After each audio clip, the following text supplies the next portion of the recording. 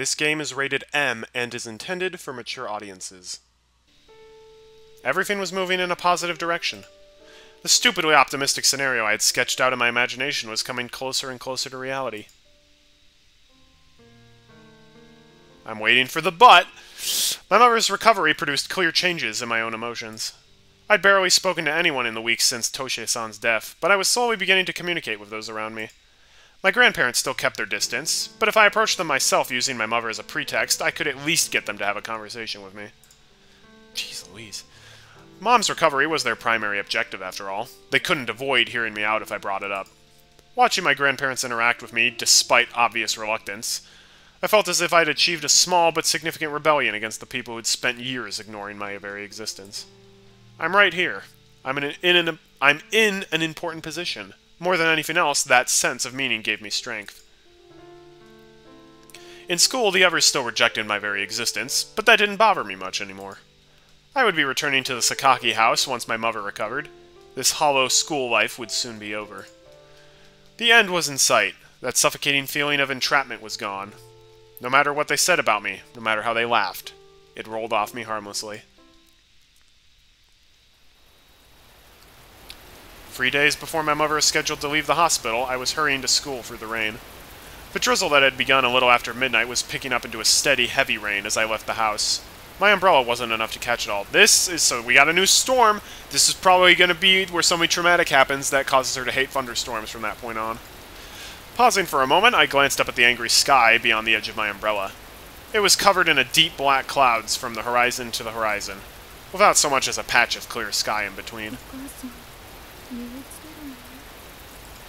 Since our conversation the other day, Mom had begun to spend a lot of time looking out her window. That was nice enough when the weather was clear, but staring up at a menacing sky like that might inspire a bit of gloominess just as her feelings were finally starting to take an upward swing. I'd have to hurry to the hospital to cheer Mom up as soon as school was over. With that thought, I began to walk again. And just as I reached to the intersection between the road to school and the main street leading to the station, a familiar face appeared from around the corner. So help me if this is that stupid reporter dip again. It is stupid reporter dip again! Bruh! Take the freaking hint! No, he's not the worst. In a game of terrible people, he's not even close to being the worst. What's the saddest part about the Fruit of Grisaia? The thought that I have to stream it again next week. Oh, no! I'm kidding. The saddest part was probably when Michiru's cat died. That was hard to read.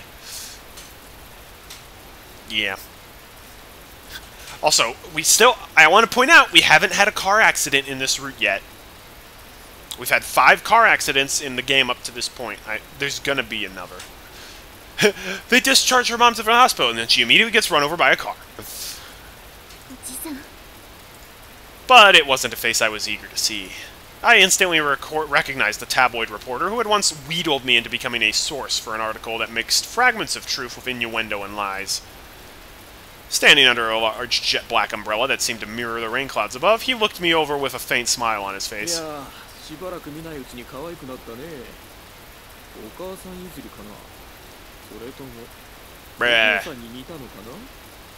Bruh, you should knock it off. See, Yumiko, this is why you need to carry a fox taser with you. His words seemed to have grown even greasier and more presumptuous than before. When I walked past him silently, the reporter fell easily in beside me, keeping pace as though I'd invited him to follow.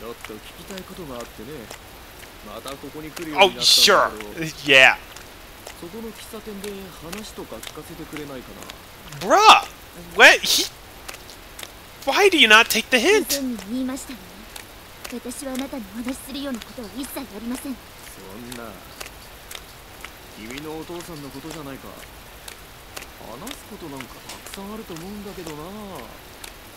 Hey, Dip. It was incredibly unpleasant to have this man bring up that topic now.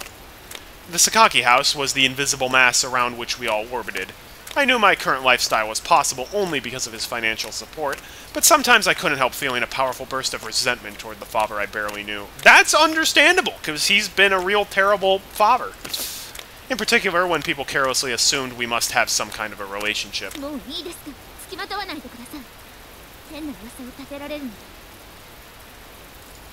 Stopping briefly, I spat out the clearest possible rejection, then quickly turned around to leave. I couldn't allow trouble of this sort to arise so soon before Mom was to leave the hospital. There was no telling how speaking to this man for even the briefest of moments might come back to haunt me.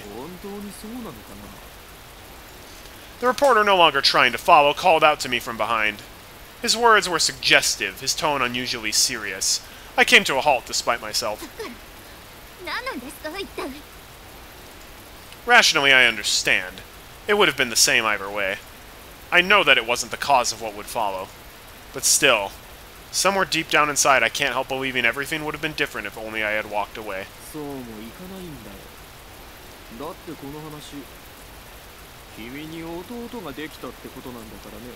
Oh, really? So he did have an affair.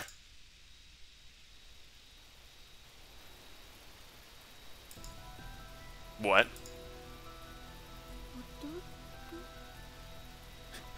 This is the worst possible news. We need the really dark music.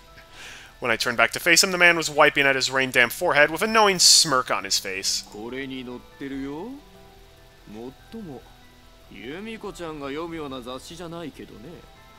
What is this? This guy is such a dip. The reporter reached out and presented me with a magazine, already open to a certain article. Practically grabbing it from his hands, I ran my eyes frantically across the page. And the moment I saw the headline, the blood in my veins seemed to freeze solid.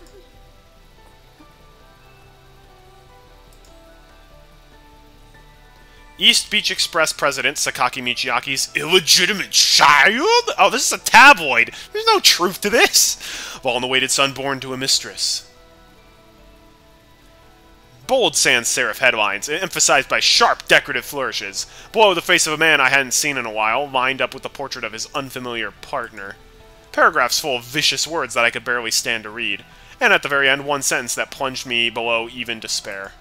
As I had doubted my ears in a hospital room weeks before, this time I doubted my eyes. Currently arranging for a divorce from his wife. Those few brief words, buried in the final paragraph as if it was the most trivial thing in the world, hit me with the force of a hurricane.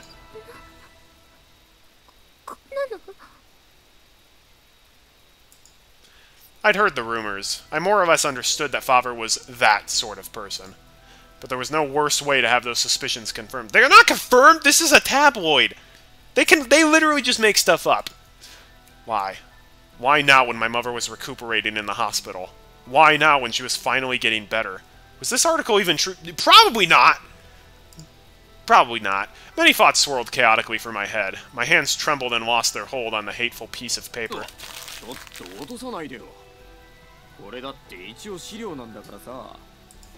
The magazine fell to the wet pavement with a slap, and as it hit the ground, the pages that had been folded back flipped around, revealing the cover.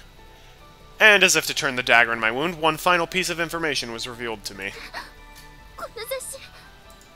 A tasteful work from a well-known painter, behind a number of carefully arranged headlines and a firm serif typeface. A weekly magazine, but one that clearly distinguished itself from the tabloids and gossip rags. A magazine of some credibility. Oh, well, it's still kind of a tabloid. A magazine my mother asked for every week.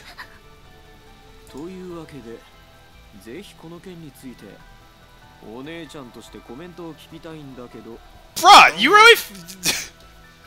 you really think that I'm gonna talk to a goon like you? Charging off the sidewalk that ran alongside the prefectural highway, I sprinted all out along a farm road, slanted diagonally along through the fields of green. The path didn't turn toward my school, so it offered an ever so slightly more direct route. But it was only a farm road. In places, it hadn't even been paved. It was an extremely difficult course to run on a rainy day. But I didn't have the luxury of worrying about that right at the moment. I needed to get to the hospital as soon as I possibly could. I needed to stop my mother. With the recent improvement in her condition, Mom had started to leave her room and visit the hospital store to purchase her own books and magazines. If the nurses were still delivering them with the mail, there was at least a chance they'd check for articles that might upset her. But it was hard to imagine the clerks in the shop would have been told to do the same. Halfway there, I could no longer muster the effort to keep my umbrella up right above me. I let the rain strike me and focused all my attention on running. Water went flying with every heavy stride, slapping against my legs, soaking my skirt.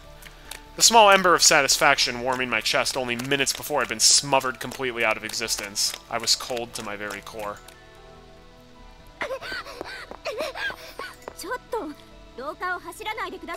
I don't care! My momentum barely slowed after arriving at the hospital. I understood perfectly well that running in the hallways was off limits, but the rules I'd always obeyed mattered less than reaching my destination even a moment sooner. Turning a corner on the third floor, I finally entered a wing reserved for the private rooms. A moment later, my feet came to an abrupt halt. There was something unusual going on in front of that familiar door. For a moment, I was simply bewildered. Three strange men in expensive suits were standing just outside my mother's room, talking to each other, just on the verge of entering. A vague but powerful sense of dread ran through my body like a jolt of electricity. I shouted angrily as I approached. The man, who had been reaching for the door, hesitated. Before I could continue, the white-haired man at the head of the little group preempted me with a little question. I'm Buster Baxter.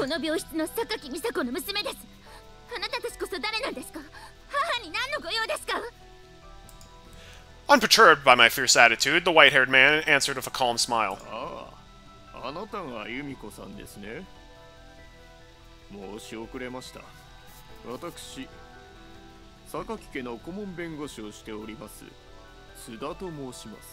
Alright, Suda.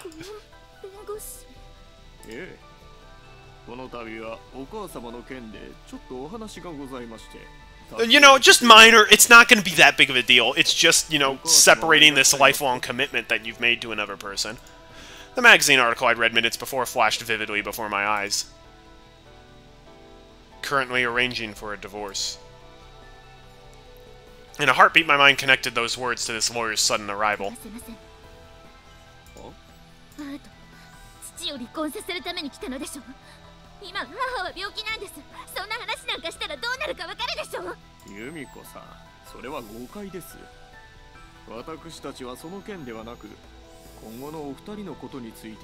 Oh, sure.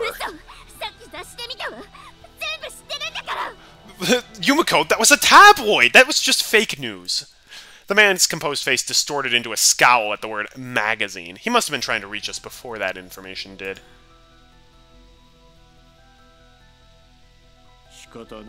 I was wondering when he was going to talk. With a small movement of the lawyer's hand, the two men who had been hanging back moved quickly toward me. They had me physically subdued before I could even register surprise. One man had slipped behind me and caught my arms into a firm, full knelt. What the? How is this allowed? This is a hospital. You going to jail for this. The other stood in front of me like a wall, eliminating any chance of escape. Yes, this is the thing. The writing in this game can be really freaking good. But it also can be unbelievably terrible. I feel like they had a separate writer just to do the flashback sections. Because like I said, this is engrossing. Like, I've been at this for several hours now, and I don't even notice because of how much I enjoy reading this. But then it seems like an eternity when, at the beginning when it's just a bunch of girls doing psychotic things. I screamed desperately, but they weren't the sort of people to flinch at the cries of a young woman. The private wing was never a busy place. Today it was entirely empty.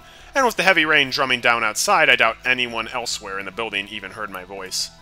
And of course, against the strength of two fully grown adults, a child like myself was completely powerless.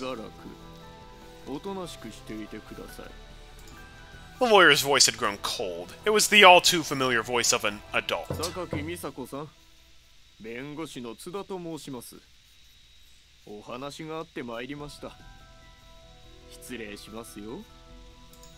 His words were extremely polite. If anything, that made them all the more frightening. Ignoring my tear-choked plea, he pushed open the door to my mother's hospital room. I was the first to react. The bed sitting by the window, which had always been occupied before, was now empty.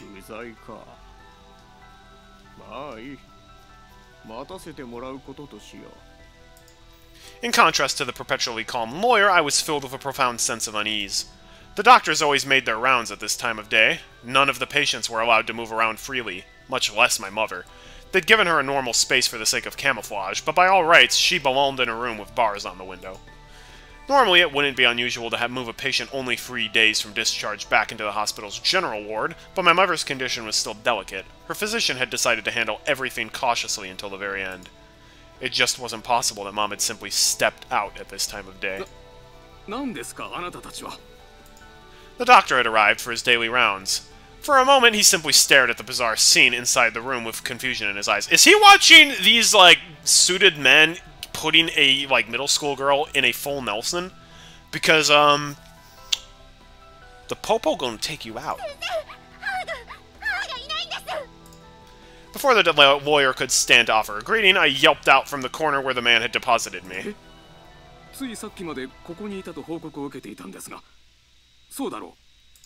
He turned to the nurse at his side for confirmation, a hint of alarm in his voice. The startled nurse looked around the room as if expecting to find my mother hiding in a corner. It was all too much for me to process. Everything was moving forward smoothly only an hour ago, but now we were derailed, hurling rapidly away in darkness and confusion, all of our painstaking work falling apart around us. I had to look for my mother. I had to keep her from finding out about that article. I had to get out of this room away from these people. Countless thoughts stampeded wildly through my head, but there was just one thing that seemed clear to me. I couldn't just sit there waiting. Before anything else, I had to find Mom. And all of a sudden, I remembered.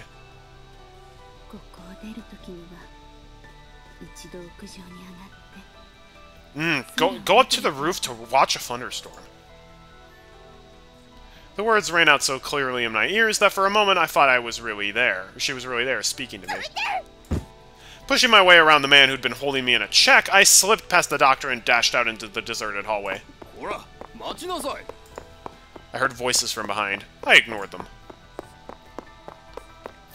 I didn't have any real proof, but there was nothing else for me to go on, so I had no choice but to cling to my intuition. Taking the stairs 2 at a time, I headed for the very top of the building. By the time I managed to struggle all the way to the rooftop, my breath was coming in quick, ragged grasps, and my legs were burning beneath me. I felt about ready to collapse. After all, I'd sprinted from my house to the hospital, and then from Mom's room up to the roof, with barely a pause in between. But my exhaustion was the last thing on my mind. I threw myself against the door with the last of my momentum, swinging it wide open. Alone in the dark, engulfed by the roar of the rainstorm, I screamed for my mother. It was coming down so hard now that the mist was rising from the bare concrete. Even seeing across the rooftop was a challenge. Naturally enough, given the weather, I couldn't make out any signs of human presence. Oh, I just realized this is probably why Yumiko likes being on the roof in the present time, because it probably reminds her of the promise that she made to her mom. But just as I muttered those words, a white shadow stirred in the darkness. It was a human being, a woman dressed in the white clothes of a patient, standing in the rain. From her height and the length of her hair, I realized at once it was my mother. I splashed through the puddles to her side. She was staring blankly up into the sky, battered by the powerful rain, her entire body utterly soaked. I grabbed my mother by the shoulder and shook her frantically, trying to catch her attention. But her eyes were fixed on the sky. She didn't so much as budge. It was obvious at a glance that something was terribly wrong. Halfway through the sentence, I noticed something lying on the ground at the very edge of my peripheral vision. It was flapping around in the wind.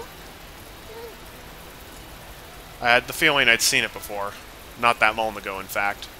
That cover, that tasteful painting, the work of a well-known artist, those headlines set in a restrained professional font. The magazine containing the article was lying at my mother's feet. My hand slipped off her shoulder. I staggered backward, barely staying on my feet. Why had this happened? Why did everything have to fall apart just when we were finally starting to move forward? Why was my mother standing there soaking wet? Why did she have that blank expression on her face? Many questions bubbled to the surface of my mind. None of them had answers. They just sat there, suspended in my mind, stagnating, until they putrefied into a pool of solid sludge. My mother fixed her lifeless eyes on mine. I was startled. It was the first time for as long as I could remember that my mother had looked me straight in the face. But that was, without a doubt, the worst possible way for that chain to be broken.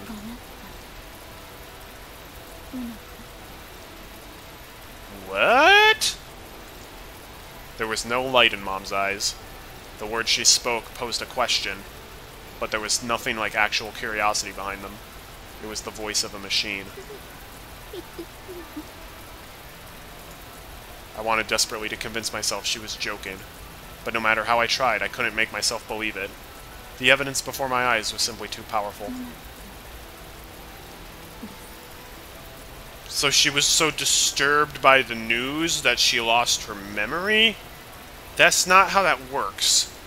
Mom's face was paler than white, and at the center of her wide eyes, there were two bottomless dark wells where her pupils had been. Oh, we saw those pupils in Michiru's bad ending.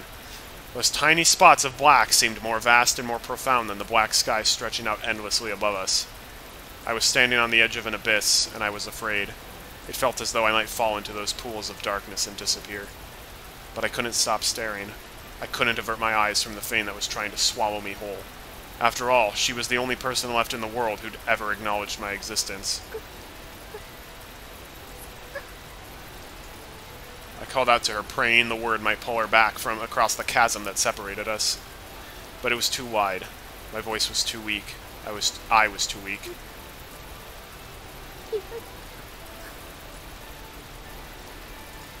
I shrunk away just one step.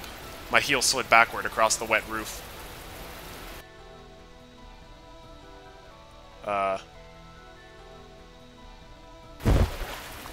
That took a very long time to load. That was like almost 10 full seconds. And then, for just a moment, it felt as though my body was floating.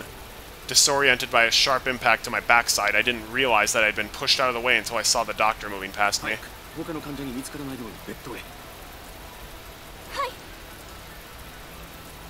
As I sat stunned on the wet concrete, they took my vacant-eyed mother in their arms. They were carrying her off like an oversized doll, away from me to some place I didn't know. Pushing myself up off the ground, screaming, I ran toward her. I didn't make it 3 steps before another nurse caught me in her arms.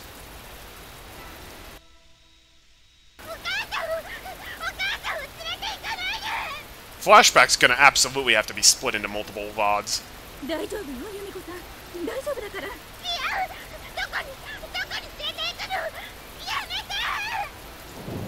Rising above the pattering of the black rain, a baleful roar filled the air, crawling up from the depths of the earth, demolishing everything in its path.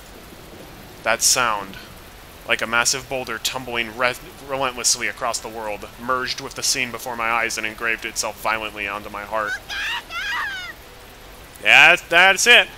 I tried to follow with my eyes as they carried her away. I strangled out one final cry. In response, the world filled with intense light, as though a dozen cameras had flashed at once. For a moment, I was dazzled. And by the time my vision returned to normal, there was nothing left to see. No, not quite nothing.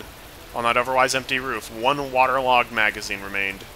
It was dissolving by now, paper melting away, ink blurring into illegibility, but my memory of the truth it contained wouldn't disappear so easily. My broken mother was gone. The doctor who had smiled and told me that we should be leaving the hospital was gone. I was absolutely alone.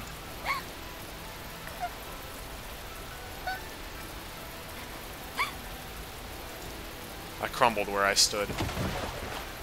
Okay, that stock water splash sound effect kind of kills the mood of the scene a little bit. My knees hit the ground first, then my hands, then my face. The wet concrete was pleasantly cold against my cheek. Maybe if I lay here long enough, I would melt away and disappear, just like that magazine.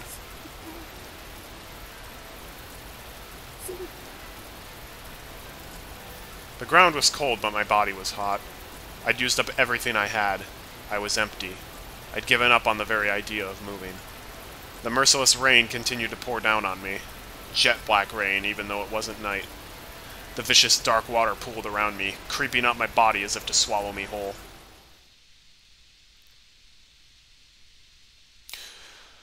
Well, this is about as dark and sad as the other flashbacks. Actually, it's not as dark as the other flashbacks. Different kind of dark, maybe. Sometimes I hate that this country has 4 seasons. Just when I'm finally starting to forget, an autumn wind reminds me of a whispered insult. Winter skies bring back cold and lonely memories. And in summer, when the sudden evening storms arrive, I'm torn apart with every clap of thunder. Again and again, until there's nothing left. 1 year after my mother's relapse, things had quieted down. The commotion at the hospital created a bit of a stir around town, but it didn't take long for the talk to trickle to a halt. For one thing, the main character in the story was no longer a resident. And even our cold-hearted country gossips seemed hesitant to turn a gravely ill woman's condition into one of their nasty little jokes. I was absent from school for a week after the incident, recovering from the shock and a mild case of pneumonia, but my life eventually returned to its normal rhythm.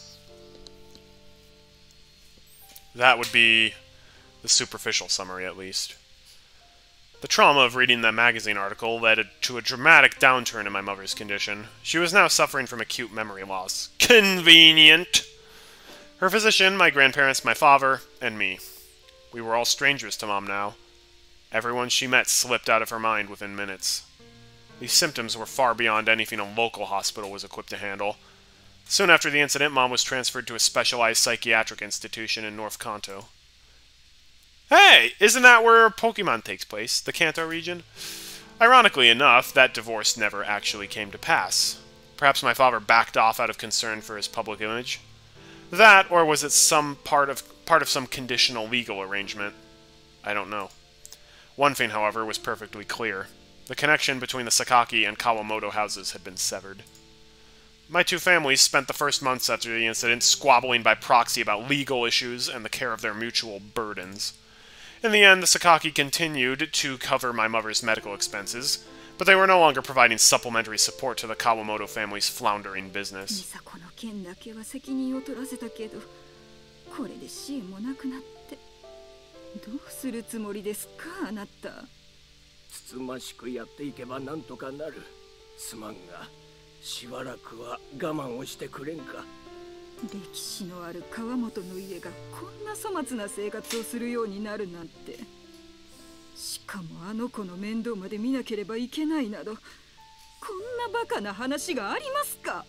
Jeez.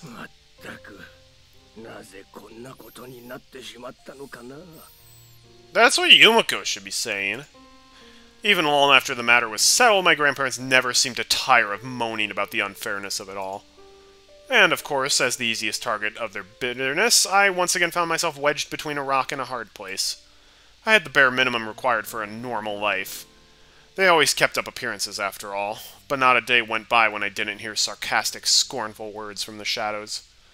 I went to a silent school and returned to a silent home. I'd lost my refuge. I'd lost my hope. All I could do was suffer quietly.